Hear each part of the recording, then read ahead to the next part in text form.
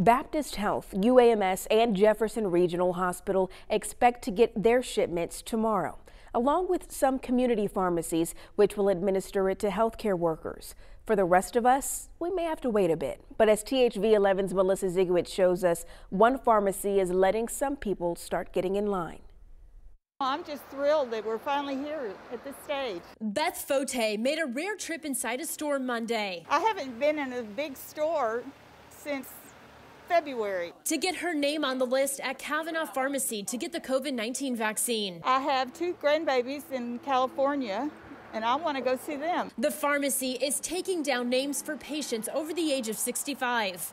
More than 300 have signed up. And we get phone numbers, contact information for the patient. Pharmacist and owner Ann Pace says once the vaccine is available for people over 65, she will go down the list in order. But it will likely be a couple more months.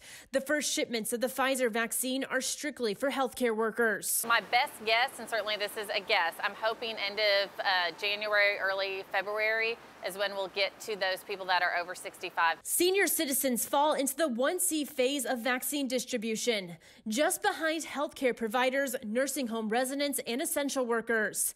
Pace is also taking down names for people in healthcare. Now, certainly those people that are healthcare providers get bumped up to the top. She says her patients know it will likely still be a while. And I don't think anyone has any, hopes that I'm going to call them next week that it's time for a vaccine, but they're just excited to get their name on a list. Once the vaccine becomes available for senior citizens, Pace expects there to be enough doses to cover everyone quickly. I'm a happy person. I'll be more happy when I get the shot, and the rest of everybody else gets it.